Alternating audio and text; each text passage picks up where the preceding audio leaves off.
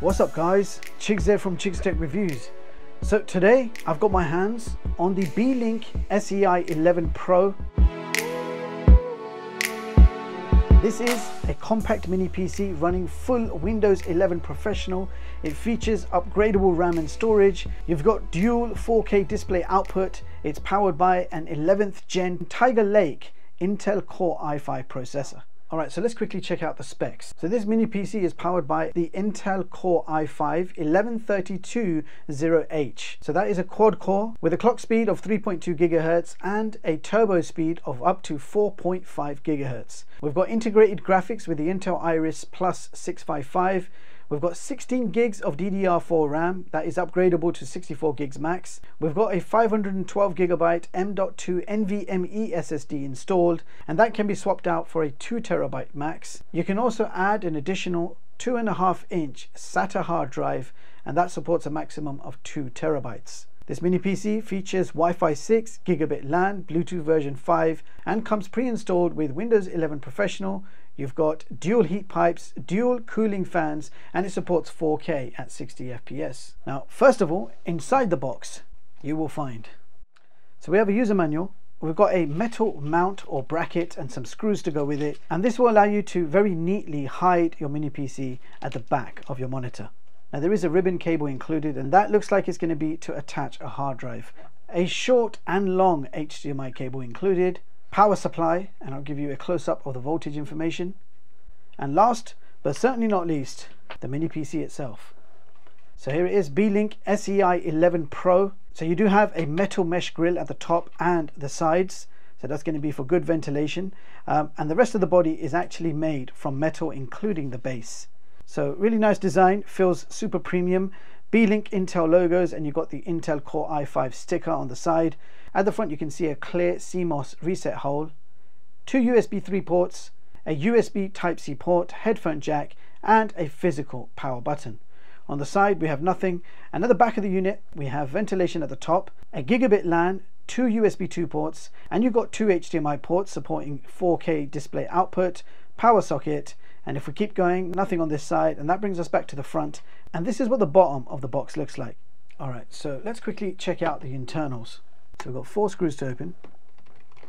So as you remove the bottom cover, please be aware there is a ribbon cable attached, and that is the same ribbon cable we've been given in the box. So that's a spare. It's almost like Beelink expects you to snap that, so they give you a spare just in case. So over here you can add a 2.5-inch SATA drive up to 2 terabytes, secure it in place with some screws, and the ribbon cable is already attached for you. Now if we have a look at the RAM first of all, it's DDR4 RAM. We've got 2 slots, and they are both occupied with 8 gigs of RAM, giving us a total of 16 gigs.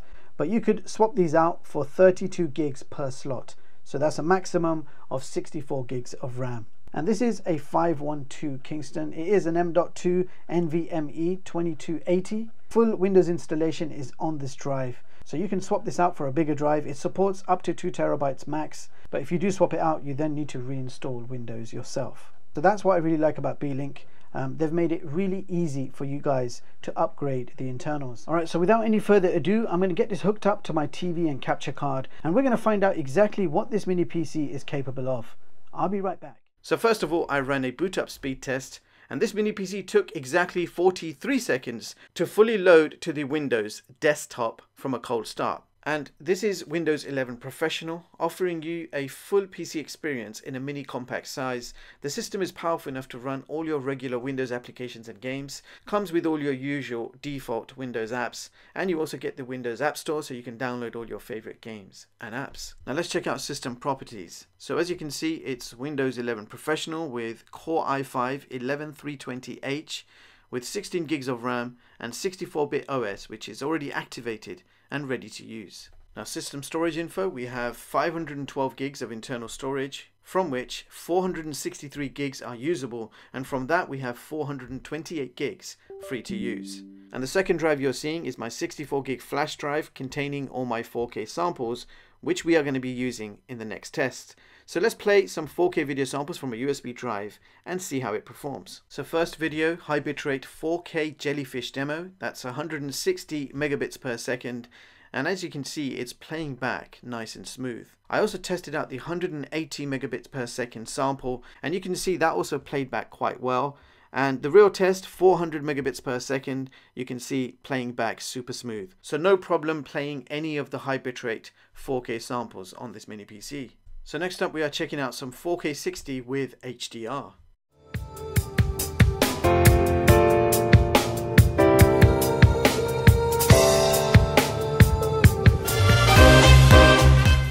So all of these 4K samples I just tested worked absolutely fine, including various HDR formats using the default media player. So I didn't even have to download any codecs to make this work. Alright, so now it's time for some YouTube streaming, and it does support 4K 60 with HDR, and the streaming quality and performance is top notch with no issues. So let's just go ahead and play a few trailers. Maybe I'm wrong. Rocky. My dad, this was built on their shoulders. Dad, I know you think I'm crazy. I have to lie in those big rocks. So next up, I tested Netflix from both app and web browser, and I'm pleased to say that Netflix 4K is supported. Furthermore, Amazon Prime Video was also able to stream at 4K HDR directly from the web browser. Alright, so moving on to some gaming, and we're starting off with Asphalt 9, which I downloaded from the Windows App Store.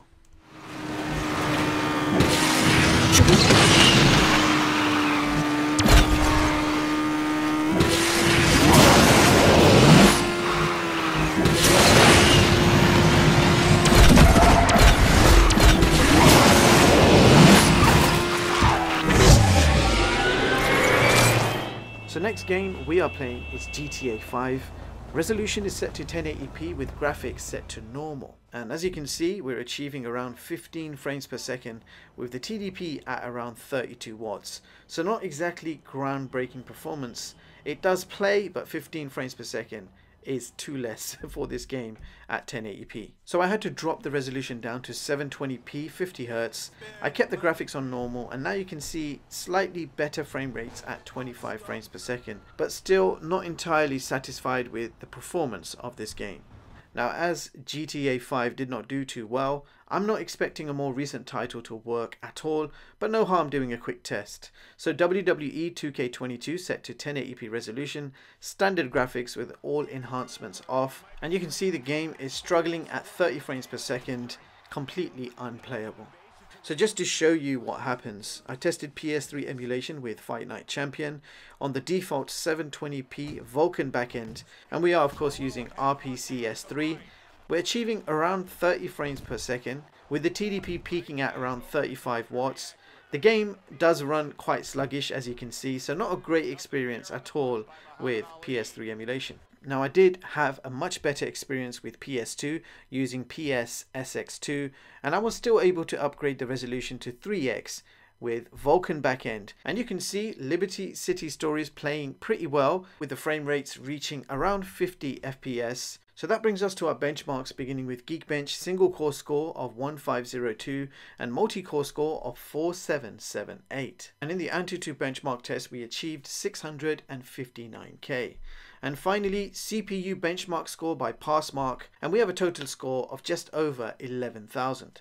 So let's see how that compares with the others. So here is my top performing mini PC chart for 2023, allowing you to compare the specs, prices and features of all the latest, most recent mini PCs. Ranking is based on overall benchmark scores. So looking at Antutu, Geekbench and Passmark, I give it an average, and then the mini PC gets ranked accordingly. So as you guys can see, the Beelink SEi11 Pro takes position 9 on this chart. And also quickly mention, you can view all my latest charts online and free of charge at chigstech.com and read them at your leisure. So there you have it, guys. That was the Beelink SEi11 Pro. So another premium Beelink mini PC offering an overall high quality design and build. A major plus point of this one is the ability to upgrade the RAM and the SSD, and you can also add an additional 2.5-inch SATA hard drive. Performance is pretty good for everyday tasks like general web browsing, office applications, coding, graphics, and even light 1080p video editing works well. This is a nice, affordable mini PC for school, college, uni. It takes up minimal space. It has a built-in cooling fan, so great performance throughout and no overheating issues. Processor is quite powerful but slightly let down by the integrated Intel graphics, so don't expect to play AAA games on this mini PC. Casual games like Asphalt, Candy Crush, Roblox will work absolutely fine. This thing is also pretty good for 4K streaming, plays all video formats including HDR right out of the box. Windows 11 Professional comes pre-installed and activated, ready to use, which is great. This does support dual HDMI display output at 4K 60. The Type-C port on the front does not support display out. It is USB 3 standard. For the price, overall, this is not a bad mini PC. But if you're going to need a better gaming performance, then you're certainly going to be spending a lot more money. With all that being said, let me know in the comments what you guys think of this one. Thank you so much for watching, and I hope you all have an amazing day. I'll see you all in the next one. Peace.